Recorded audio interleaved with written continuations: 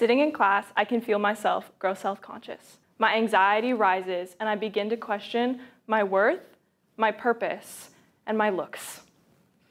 These feelings carry with me throughout the day, and I begin to isolate myself. Many people don't understand how to interact when they see Tourette syndrome in public.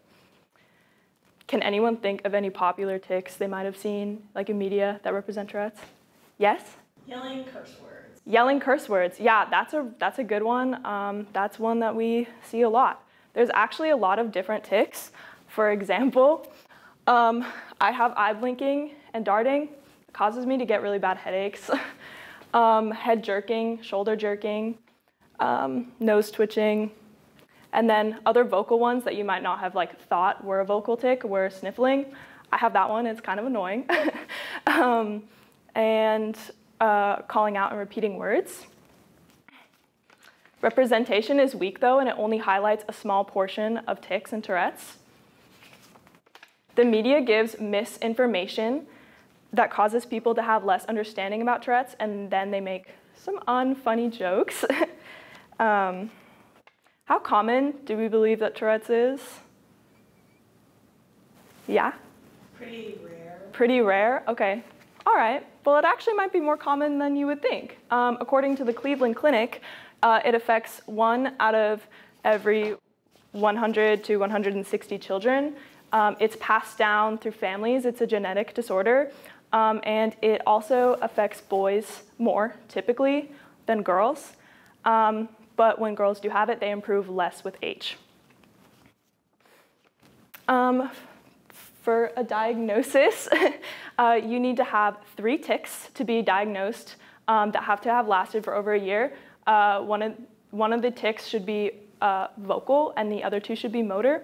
When I was little, I had so many different ones where I would just shake, and I would have kind of like I was yelling vocally, and that was what got me diagnosed.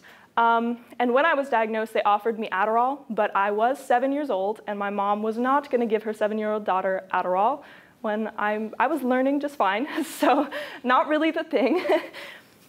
But there is no cure. If you have Tourette's, you have Tourette's for the rest of your life. But there are some people that you might not know who have Tourette syndrome, such as Billie Eilish, Louis Capaldi, Howie Mandel, other comedians, actors, and athletes, and the guy from Ghostbusters. Though Tourette's is so common, most people don't know how to interact when they see it in public. According to the National Library of Medicine, representation has created false beliefs and stereotypes. Most commonly in media, we see a form of Tourette's called coprolalia. It only affects 1 in 10 people with Tourette's. And this is the form that's you yell out curse words all the time. I'm sure all of you have seen it, all of you know about it. But so here's some media, very popular. I've seen all these things that joke. How to lose a guy in 10 days, for example. The guy punches somebody and then he's like, oh, I'm sorry, I have Tourette's. Boring. In Wedding Crashers, they're at a funeral, actually, and then one of the guys keeps yelling the F word. And the other one is like, I'm so sorry, he has Tourette's, I'm sorry. Lazy. Anyways, in South Park, as we all know, South Park is fairly offensive and not the best show that you would just go to when you're trying to learn about a disability or a problem in the world, I guess.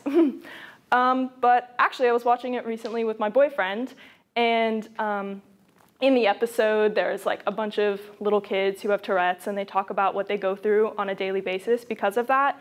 And one of the main South Park kids was being ableist and making fun of Tourette's. So he had to go sit with these kids and learn from them. And we were watching, and my boyfriend was like, oh my gosh, what? I had no idea. Well, anyways, if you would have asked, but whatever, doesn't matter. But I just think that it is really disappointing that the best representation I have seen in all 18 years of my life is South Park.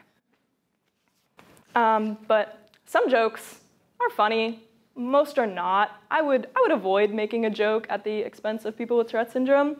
But this is the 2019 Joke of the Year. I I'm not gonna read the joke. I just think it's a bad joke, for one. Like, even if it wasn't making fun of an entire group of people all over the world, it's just not that funny. So I'm not gonna read it, but yeah, he won that in 2019, and the Tourette's Association demanded an apology because he's making fun of so many different people and he's profiting off of it, which me and anybody else who has Tourette's will probably agree that that's really unfair. The American Disability Act actually addresses that Tourette syndrome is a disability. It affects people, sometimes they can't go to school, they can't go to work, they can't drive a car. I wasn't able to drive till like very recently, just because I am scared that I can't control my tics. And some people, like, they leave their house and they hurt themselves, and they could hurt other people. And that's just, it's not funny. It's really serious, and it really affects a lot of people. And that's why it's considered a disability. But it is a very misrepresented disorder that deserves recognition and respect from everybody. I'm a safe person to go to. If anyone has any questions or comments, I don't really take offense anymore. After so long, it's kind of hard. But I hope all of you feel educated enough to learn about Tourette's and try and go and teach others when you hear ableism in real life. It is Tourette's Awareness Month right now. Tourette's Awareness Month is from June 15th, or May 15th to June 15th. So yeah, happy Tourette's Awareness Month, everybody. Thank you for listening.